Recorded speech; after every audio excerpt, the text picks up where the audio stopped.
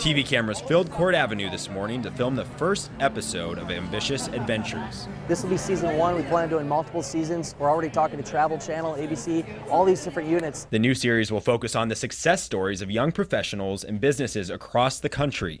Saturday, they filmed at the Farmers Market and the Iowa State Fair because Des Moines is booming with young entrepreneurs.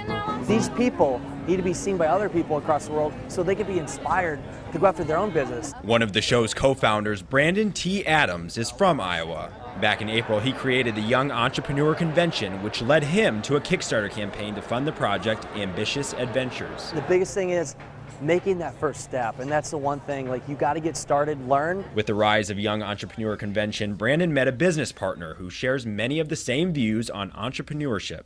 I just started teaching, and I think that teaching in entrepreneurship is so important because, you know, entrepreneurs don't necessarily learn from institutions, from colleges, from a textbook. They learn from other people. The noise these young entrepreneurs are making is being heard from coast to coast.